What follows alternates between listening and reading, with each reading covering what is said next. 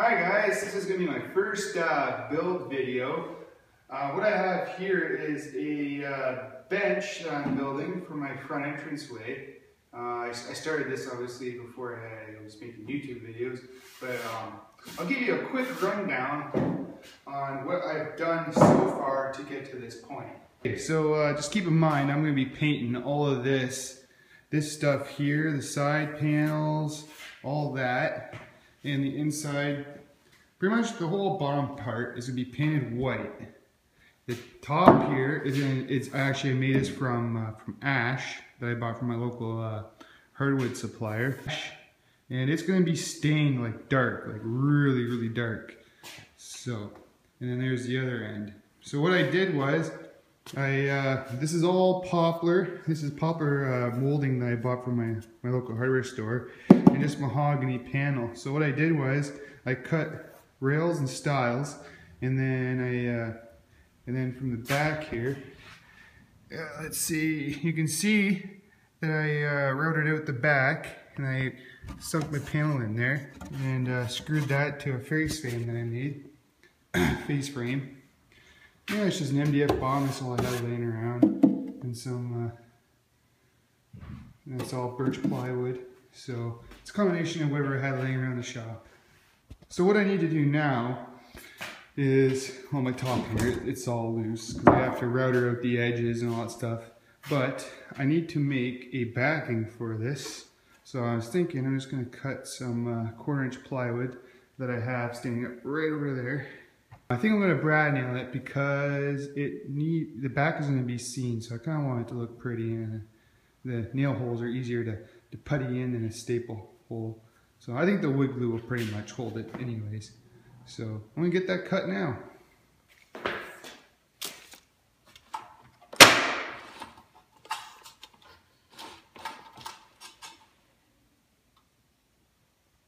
I always use my tape measure on the table saw. I don't ever trust the measurements on here, because what I have here is, it says I got 16 inches exactly. I always measure both sides of the blade. But on my saw, it says I got a 16 inches and a 1/16 of an inch.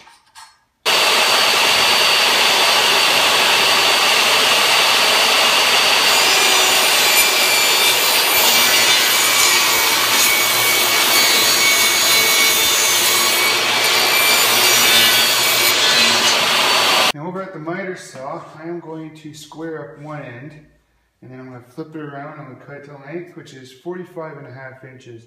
Now my saw, it only cuts up to, I don't know, 14 inches or whatever, so I'm going to have to cut it halfway, flip it around, and finish cutting it the rest of the way.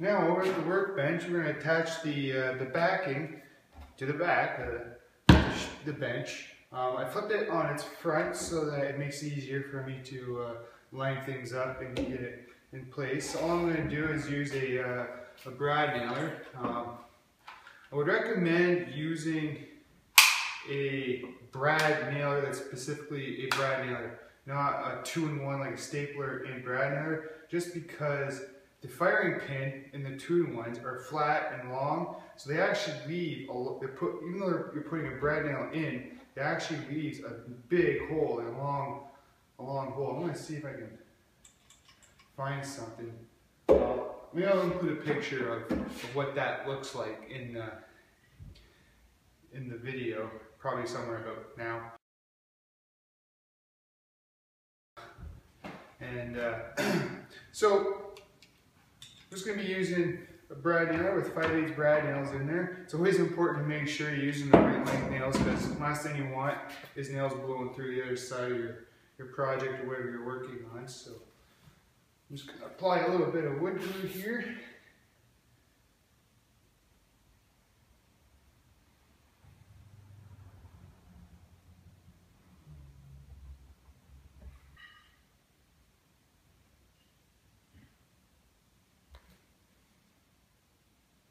Sorry if this is boring, you guys. This is my first build video ever. Hope it's alright, entertaining.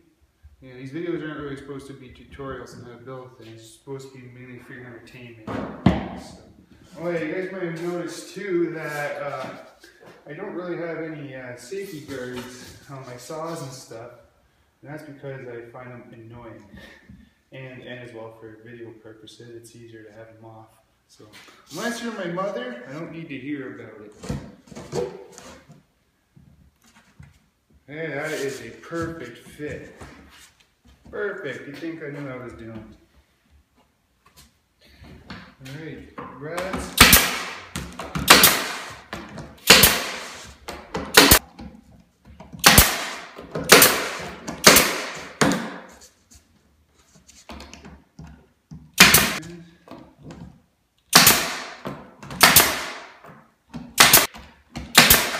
Just guessing, but yeah.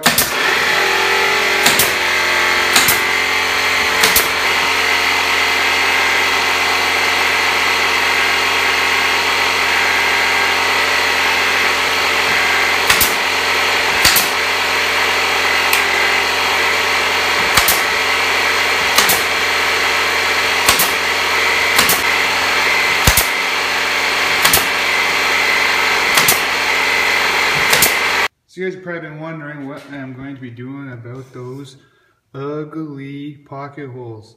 Well, what I'm going to do is I'm going to cut a piece of mahogany panel to cover that up. So I'm just going to take some quick measurements and I'll get that cut on the table saw.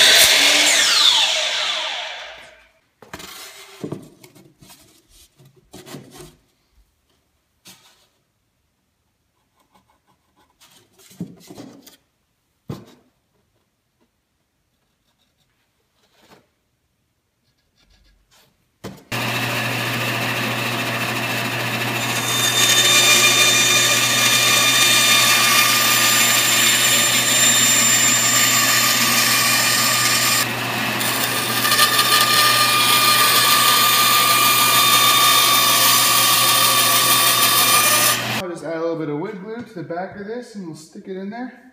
We'll use a few brad nails to hold it on, but we're going to make sure that we don't put any nails in here because we will blow through that.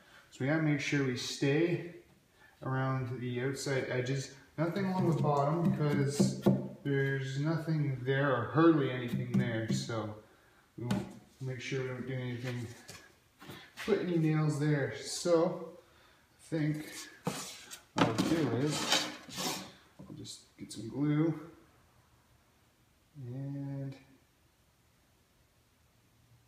just put a good amount of glue on the back of there. It's not like it's going to be structural or anything, it's just more purely cosmetic. Here, I like to write my name in there.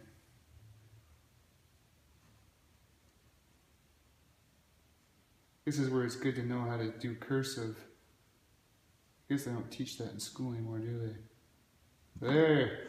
Now if anyone ever pulls that off in the future, I know who made it. They put a little underline on it. Okay, now, let me see if we can get that in there. Yeah. Oh, beauty. Fits like a glove.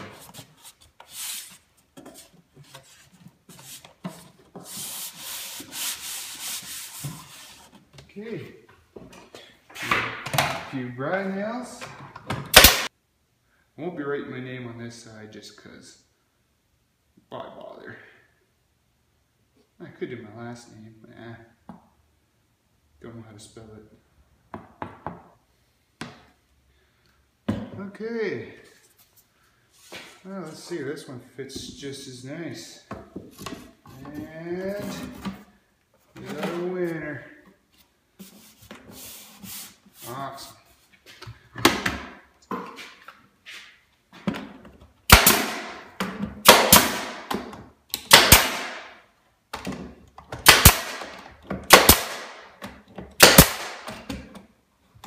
So that bottom part is all finished.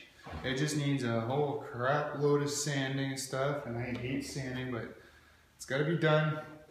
And then it just needs some primer and then paint. Now on the top, I'm going to do a round over on the top edge. Not so sure about the bottom edge. I think I might leave the bottom edge square. I might just give it a little quick sanding, get rid of that sharp edge. But I'm going to be using a 1/4 inch round over bit with a guide bearing on there. So I just have to get that set. By the way, if you guys are ever looking for a router, I highly recommend this DeWalt. I really like it. It's the DeWalt, that's for the base, the DW618. It's a 2 1/4 horsepower router, variable speed. I really like it. Alright, so when routering, it's always good to do the cross grain first, or the edge grain, and then do the length. Just in case, because sometimes you get a little bit of tear out at the ends, and then usually when you come do the length, it'll take that little tear out right off and gives it a nice clean edge. So let's give this a shot.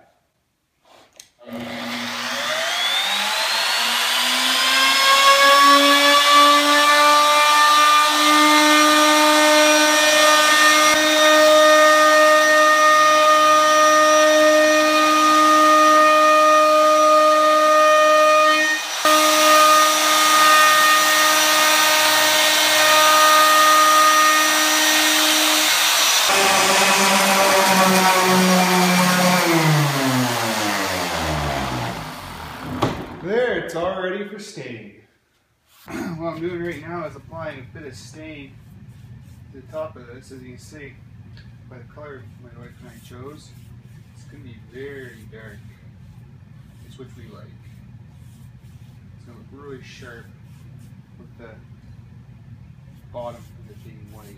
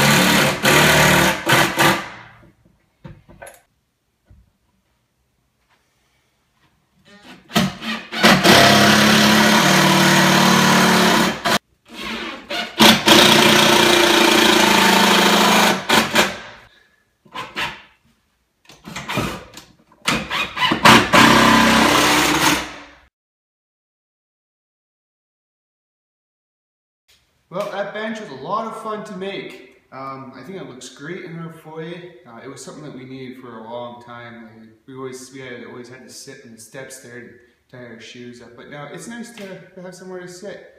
So let me know what you guys think in the comments below, and please remember to like and subscribe.